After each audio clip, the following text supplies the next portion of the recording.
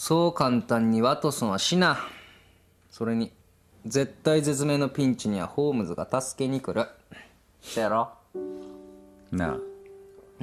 ホームズとワトソンの関係は何だ？探偵と助手ってだけじゃないだろう。もちろんそや。互いのために命を懸ける。友情さえも超えた。なんちゅうか、なんやろ。じゃあ俺とお前の関係は？あ？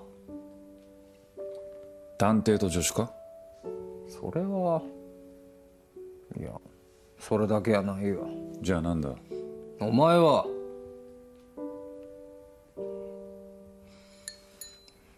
どう思ってんの？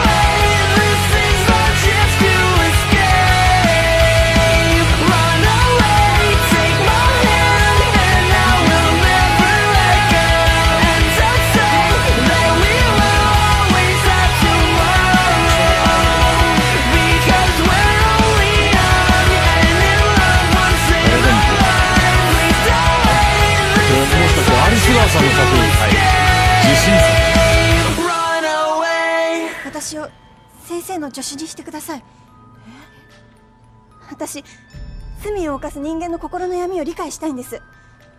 じゃないと私もずっと暗闇の中で前に進めないから。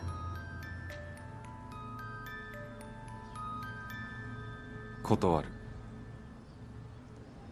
アリス以外に助手を必要と思ったことは一度もない。俺の助手はあいつだけでいい。